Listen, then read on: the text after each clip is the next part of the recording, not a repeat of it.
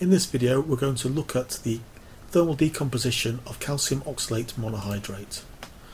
Okay, so here's the thermal trace, and this is a very well characterized and well understood material for thermal decomposition, and we're starting off with the calcium oxalate monohydrate, and as we heat up it loses water, then it loses carbon monoxide to turn into the carbonate, and then finally it loses CO2 to turn into the oxide.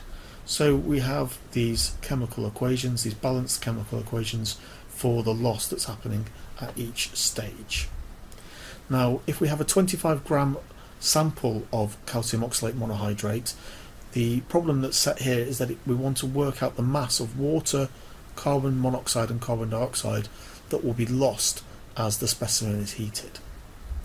So the first thing we need to do is work out the formula weight of the calcium carbonate, the calcium oxalate monohydrate, and this works out to be 146.1 grams per mole.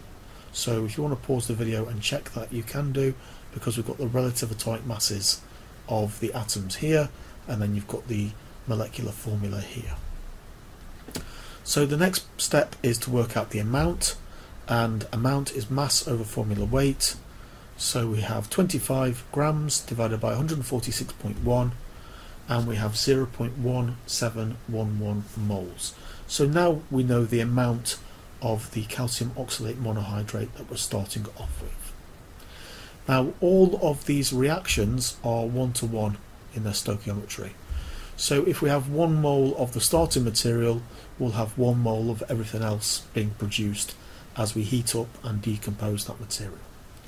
Or indeed, if we have 0.1711 moles, we'll end up with 0.1711 moles of everything being produced.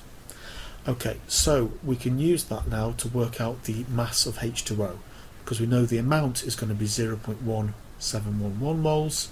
We know the molecular weight of H2O, so amount times molecular weight gives us 3.08 grams.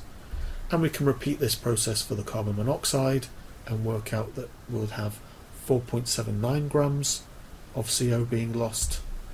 And then for the third loss, we've got the CO2, and if we calculate this out, we get 7.53 grams of material being lost at that stage.